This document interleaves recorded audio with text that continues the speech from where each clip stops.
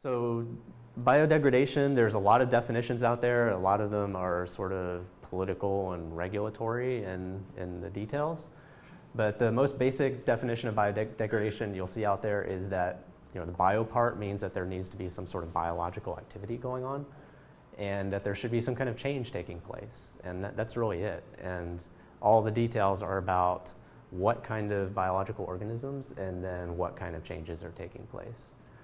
So the most commonly accepted definitions of biodegradability that you'll see in commercial products, like when something is advertised as being biodegradable, those often come from the OECD guidelines, and they have a couple of categories. There's ready biodegradability and ultimate biodegradability. And you can see these are pretty complicated definitions. So the ready biodegradability test is you'll have some kind of organic chemical that dissolves in water, and you set up a 28-day test, and sometime during that 28-day test you have to you have to remove 70% of the dissolved organic carbon and achieve a certain level of theoretical oxygen demand or CO2 production within a 10-day window. So got all that? So thinking about these different requirements, if we think back to the early classes when we were talking about stoichiometry, why would we be talking about oxygen demand and CO2 production? What's happening to the organic chemical? So we have some generic carbon in there. What's going on? What's the reaction?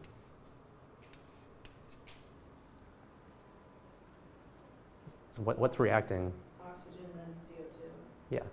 So we have some sort of oxygen. It could be O2 gas. I mean, biological organisms are very complicated. There may be some sort of catalyst involved inside the cell, inside the bacteria, and then your product is CO2.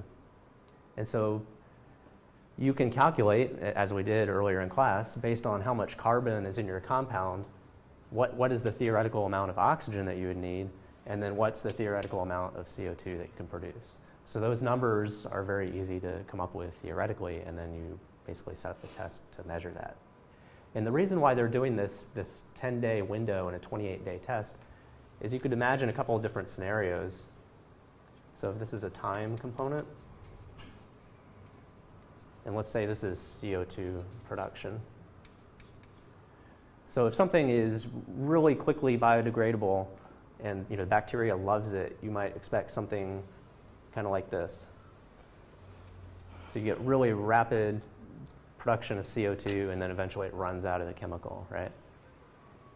You could have something that looks like this, that maybe the bacteria is not familiar with this substrate, and then over time it adapts to it and then starts consuming it. And then you can also have situations where the bacteria just doesn't know what to do with it at all. And if you're lucky, maybe you get 5 or 10%.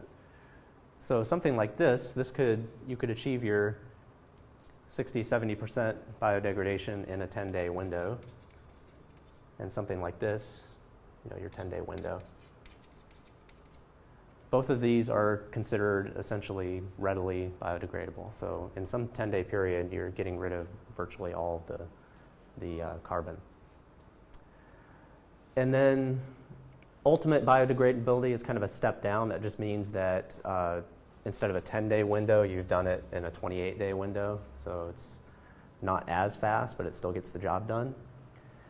And then the level of complexity can get almost arbitrarily complex, that thinking about different organisms that you might encounter in different situations, so wastewater treatment bacteria versus soil bacteria, aerobic versus anaerobic. So this is an important consideration, because we were just talking about C plus O going to CO2. Is that aerobic or anaerobic?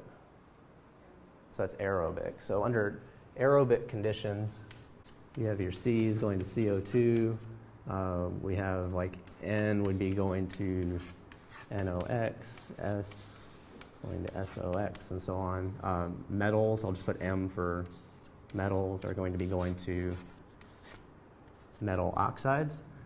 And then under anaerobic conditions, so there's no oxygen present, you have reducing environment. Does anybody know what carbon's going to under reducing environments. So where would you encounter aerobic biodegradation, like surface and like moving water, depending on what type of compost you're doing. So compost where they're mixing it continuously. How about anaerobic? Where do we hear about methane emissions and ammonia emissions? Most landfills are packed so tightly that there's essentially no way for the oxygen to penetrate down into where the organic stuff is, and so the anaerobic bacteria thrive under those conditions. So not everybody will choose to use OECD definitions. There's also ISO methods, EPA methods, ASTM methods, and there are literally dozens, if not hundreds of them. And that basically just speaks to the complexity of biodegradation pathways that each organism is going to have its own enzymes, its own catalysts, and probably different intermediates.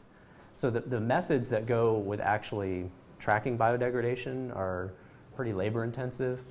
So a lot of them have to do with measuring either your starting material directly or measuring these different gases. So that's what this dissolved organic carbon DOC dioA, that would be tracking disappearance of the carbon. CO2 evolution, O2 consumption, there's different gas detecting technologies. And then to this point about oxygen depleted water versus oxygen rich water, there's all types of different matrices that you can look at. So soil, different types of aqueous environments. Anaerobic digesters are a big one because a lot of people are setting up these biogas facilities where they're shoveling organic stuff into an anaerobic reactor on purpose because they want to capture the methane gas. And there are tests where you can simulate composting at different temperatures. So in compost, bacteria are used to having higher temperatures. So you have to model that. And then there's processes where you might introduce some other chemical techniques. So helping the biodegradation along by using something like photochemistry if the chemical reacts with light or like UV radiation. Hydrolytic chemistry can also help these things along, and that might help shorten some of these induction periods where the bacteria may not know what to do with the chemical in the very beginning, but if you're sort of pushing that process along through photochemistry, then you can get it to look more like this rapid profile.